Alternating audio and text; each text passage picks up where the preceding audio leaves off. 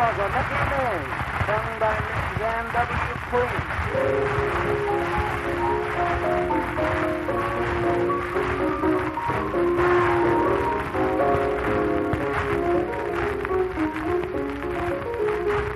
In the Catskill Mountains, Rip and Winkle slept for 20 years. At home he couldn't get along with his wife. It appears they used to fight both day and night.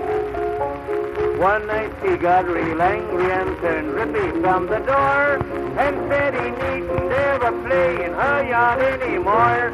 She told him he could take his clothes and go.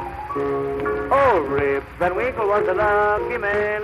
Rip and Winkle went away and slept for 20 happy years in the mountains. So they say how lucky. Rip and Winkle had a lovely sleep. Deny it if you can. While his loss they were deploring, he was in the mountains snoring. Rip and Winkle was a lucky man.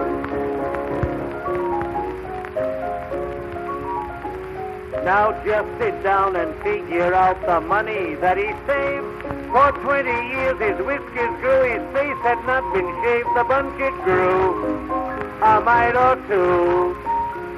And during all that time his living did not cost a cent. His wife at home, she had to keep the house and pay the rent.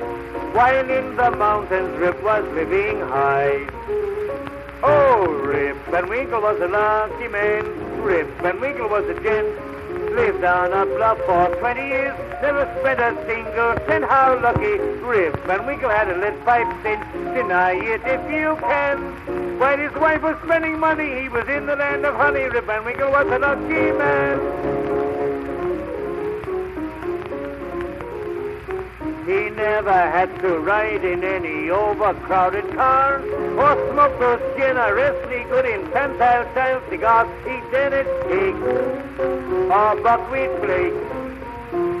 He never had to listen to those ragtime organ play or read about 200,000 extras every day. Omega oil is very good for shoes. Oh, Rip and Winkle was a lucky man. Rip and Winkle was a gent. Lived on a bluff for 20 years. Never spent a single cent. How lucky. Rip and Winkle knew a thing or two. Deny it if you can. He never had a pain, a bunion. Never heard of Dr. Munyon. Rip and Winkle was a lucky man.